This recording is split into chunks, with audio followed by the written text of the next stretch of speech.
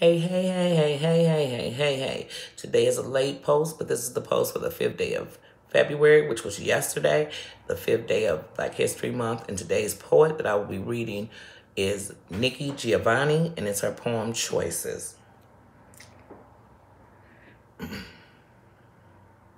If I can't do what I want to do, then my job is to not do what I don't want to do.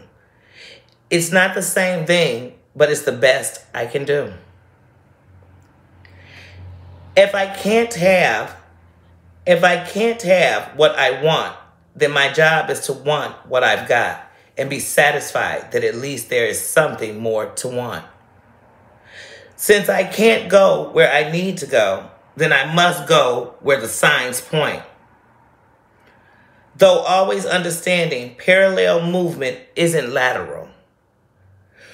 When I can't express what I really feel, I practice feeling what I can express.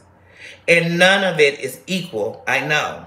But that's why mankind, alone among the animals, learns to cry. That is a beautiful poem, and there are choices. I can choose to see the cup half full or half empty. I can choose to see what is good in my life, what I've made it through, what I've overcome. Or I could see where I was defeated, where I didn't win, when I didn't know. There's choices. I love that poem, and I hope you all enjoyed it. Have a good one.